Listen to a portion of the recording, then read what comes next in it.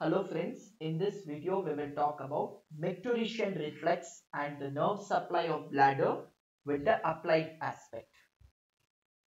So first we will see about the nerve supply of bladder, Micturition reflex and the applied aspect.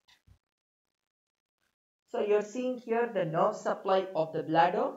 Okay. So we'll see the sympathetic and the parasympathetic. See now the red line is uh, parasympathetic, blue line is the sympathetic. So we are finding the sympathetic coming from S2 to S4 sacral segments. Okay. Also we are seeing a branch here. This is the pudendal nerve. This is pudendal nerve. This is the pelvic nerve from the vesical plexus.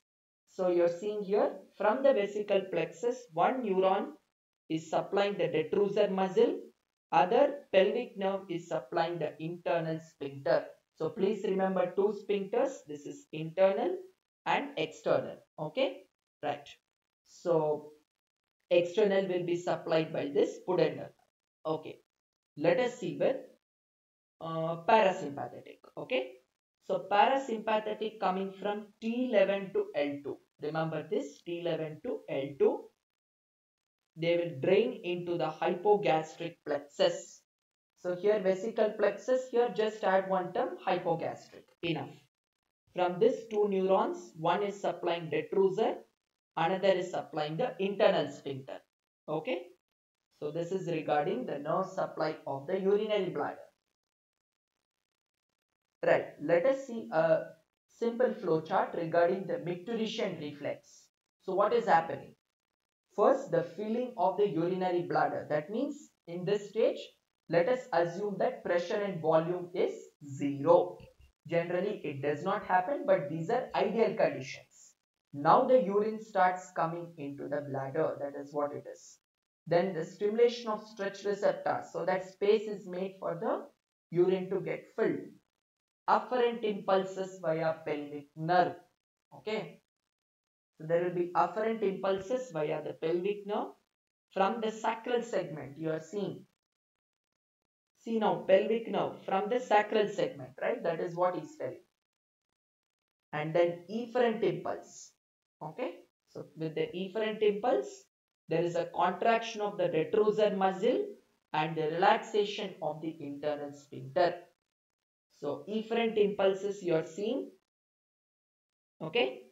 Yeah, efferent impulses, the contraction of the detrusor and the relaxation of this internal sphincter. Okay. And the flow of urine into urethra and stimulation of stretch receptors. Okay. So here it goes into urethra. This you are seeing this tube. It goes up to the urethra. And their stretch receptors will be activated. Again, afferent impulses via the pelvic nerve. There is an inhibition of pudendal nerve. So there will be afferent impulses via pelvic nerve. I told you. This will inhibit this pudendal nerve. You are seeing in black.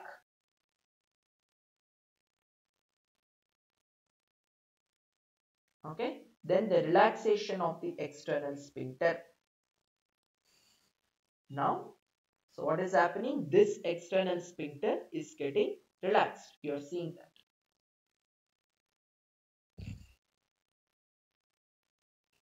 And then there is a micturition, that is the release of urine.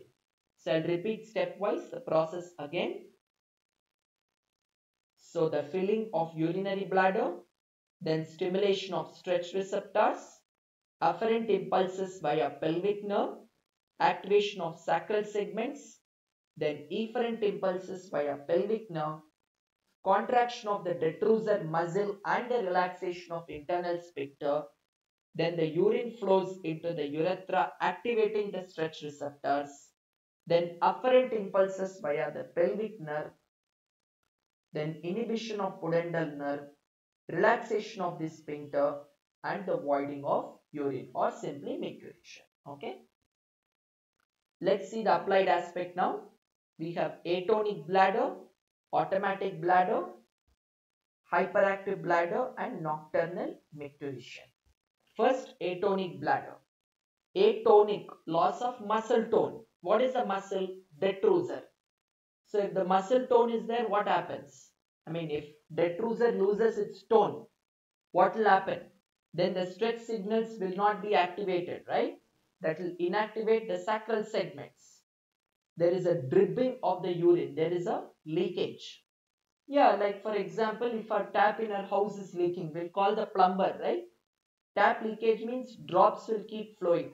So we'll call the plumber, he will repair that leakage. Like that. It's like a leaking tap. You can remember it as a leaking tap. Urine dripping is that's what.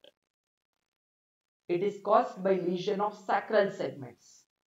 That's what, from there only the stretch signals come. And lesions of spinal cord possibly, that is involved in the tabes dorsalis. Okay. And also it may be called tabetic bladder. Okay.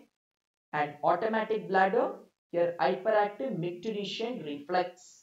This leads to overflow incontinence. Hyperactive bladder now. So there is an uncontrolled micturition possibly due to midbrain lesion. Okay. And lastly, the nocturnal micturition.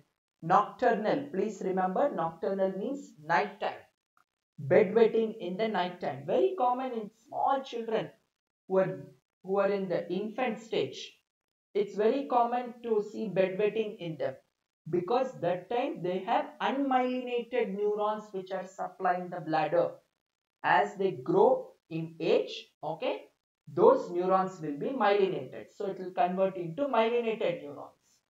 Even if it happens above 3 years of age, it's considered abnormal. There is some problem. Okay. So references from where I took the images. That brings us to end of the video. So thank you so much. I'll see you in the next video.